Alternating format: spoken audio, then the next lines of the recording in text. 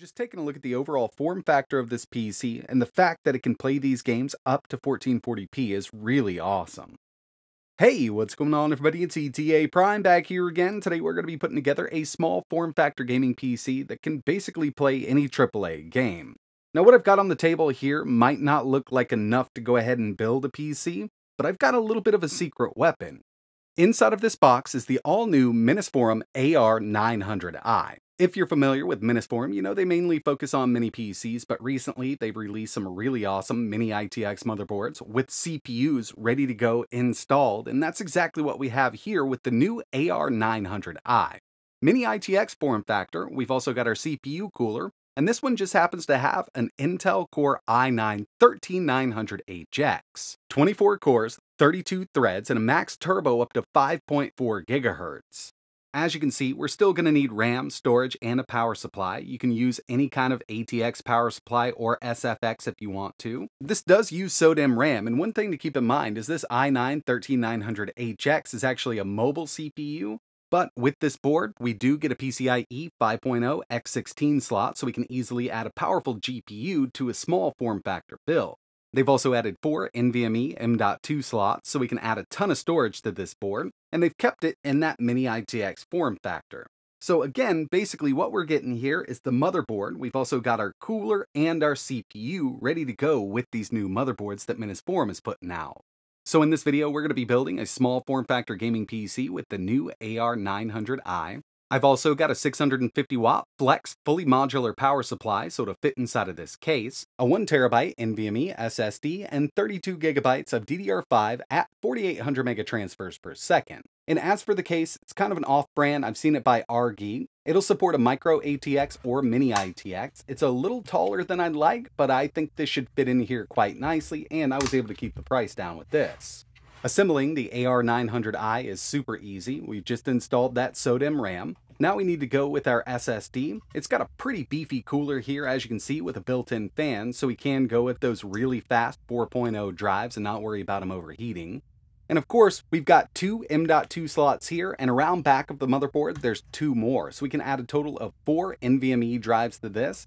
That way you can add a ton of storage to a little board like this.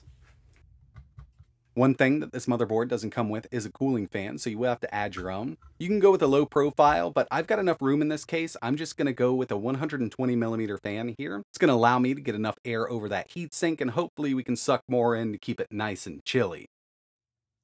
So again, kind of an off-brand case here, and you will need a flex power supply. I just had this one. I actually bought 2 of them for some builds that I did in the past. I figured I'd go ahead and reuse one of them. 650 watts. Personally, I don't think it will put out 650 watts. It was a bit cheaper, but there's several listed over on Amazon. I'll leave some links in the description in case you want to build something like this.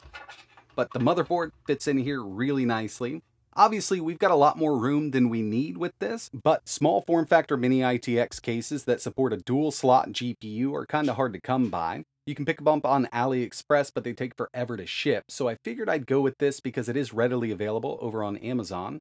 And speaking of a low-profile dual-slot GPU, we've got the Gigabyte RTX 4060 low profile. You will need one 8-pin connector here, and that's actually one of the big reasons I opted to get this power supply. It is modular, and it's actually got 2 8-pin PCIe connectors. We only need one for this low-profile RTX 4060, but we should have plenty of power here for everything we need. And once it's all assembled, minus that side panel, looks a little something like this. Now, I do think it turned out really nice. Kind of wish it was a bit smaller. I mean, it's still a small form factor case when you compare it to, larger PCs on the market. And given the parts used here, I think we're going to see some really awesome gaming performance out of this mini PC. So going into this, I wasn't sure how well this 13900HX would perform, but I'm kind of blown away by what they've done here. The built-in cooler we're using does an amazing job, and this is actually set up at a very high wattage, given that we have that HX variant. As you can see, 13th gen. I've done 32 gigs of DDR5 at 4800. I think we could go up to 52 with this, but I'm just going to leave it right here. And of course, we've got that RTX 4060 low profile with 8 gigs of RAM. Now over here, I've got core temp. This is going to give us our total TDP right here. We've got our temps listed for all of the cores. With CPU-Z, I'm just going to put 100% load on all of those cores. This jumps up to 120 watts. And if I leave it here for an extended period of time, I've seen it jump up to around 80 something, but over here you can see that our max hasn't even reached 80. And it's gonna depend on the fan you use. I'm actually glad I used this thicker 120 millimeter. And with this, I haven't even gone into the BIOS and messed around with the fan curve. So we're sitting pretty nice here. I mean, we've got a continuous 120 watts with this CPU. But now it's time to get into some performance testing. And the first thing I wanted to take a look at were some benchmarks that I ran on this. And the first one here is Geekbench 6, single core 2,860, multi 18,443. I can definitely see that 120 watts is helping out with all of these cores here. That multi-core is absolutely amazing for a mobile chip. Moving over to some GPU benchmarks, we've got 3D Mark Firestrike, a very strong 25,196. TimeSpy came in with an 11,081, and since we've got an RTX card, I figured I'd go ahead and test out a ray tracing benchmark. We've got Port Royal with a 6,143. If you're looking for some extreme ray tracing performance, the RTX 4060 kind of falls flat, but I personally love this low profile version. In my opinion, it's the best low profile dual slot card you can buy right now, and I'll show you why. Here's Spider-Man Miles Morales, 1440p very high with no DLSS. We don't need any kind of resolution scale here at 1440p maxed out. We're getting an average of 91 FPS with this game, and I've always had really good luck with the RTX 4060 in this one. As you can see, it is very, very playable here. And if you take a look up in the left-hand corner, I've got Afterburner running. At the very bottom, we've got that CPU package power. We're sitting right up to around 78 watts in some cases with this game. It will be more or less with others. And when it comes to that low-profile RTX 4060, we're averaging around 112 watts from that. This mini gaming build handles Forza Horizon 5 like a champ. We're at extreme settings, 1440p with no resolution scale, getting an average of around 94 FPS. Of course, we've still got DLSS that we can access. We can take this way up. I mean, taking DLSS to balanced will net us around 130 FPS with it set up like this. But the way I look at it is this GPU is already handling it well over 60. I'm totally fine with the way it's running right now. I don't actually need any extra out of this.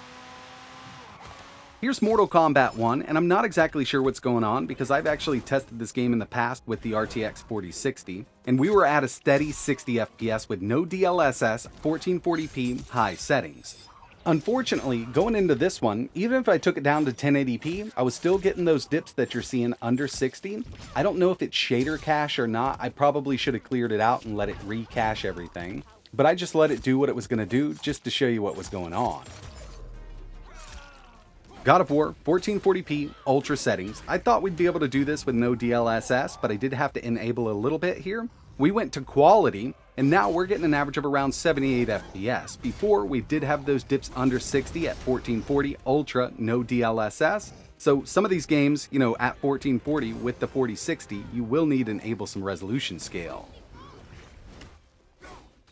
I wanted to test out Shadow of the Tomb Raider's built-in benchmark.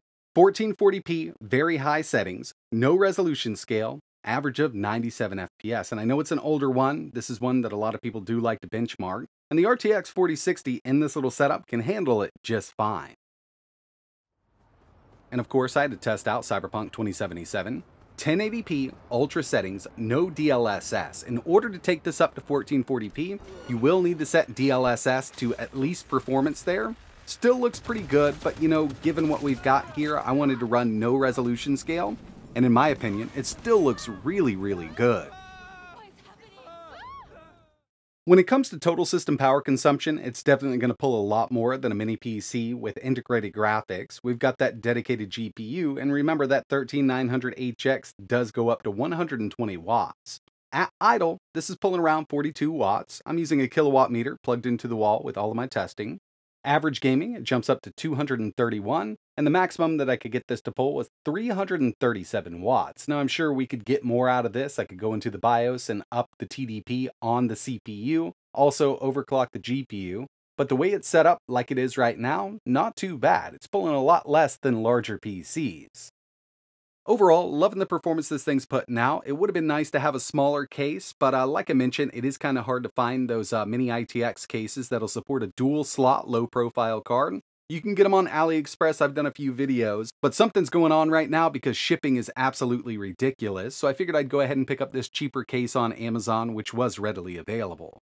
If you're interested in putting something like this together, I'll leave links to everything I used in the description below. And the Minisforum AR900i is actually great for even larger builds. It's really up to you. So if you want to learn a little more or get one of those, I'll leave links to their official website in the description. If you've got any questions or you want to see anything else running on this rig, let me know in the comments below. And like always, thanks for watching.